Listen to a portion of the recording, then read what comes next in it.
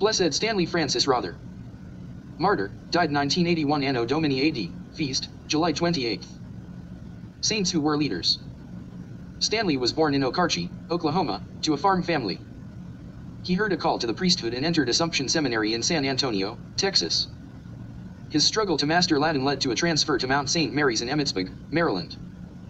He was ordained in 1963. After serving in Oklahoma parishes, Stanley answered a call for missionaries in 1968. He drove 2,000 miles to his new assignment in Guatemala, where he served among the Tz'utujil natives, living poorly among the poor. Here, languages gave him no trouble.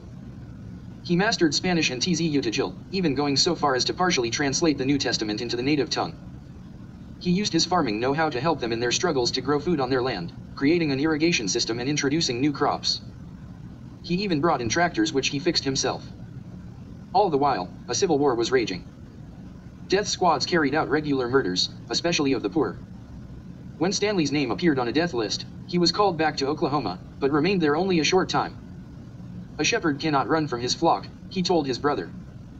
3 months after his return to Guatemala, in the early morning of July 28, 1981, 3 men broke into Stanley's rectory and shot him dead.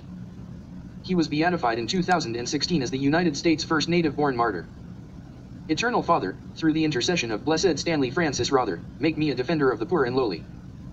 Blessed Stanley Francis Rother, pray for us.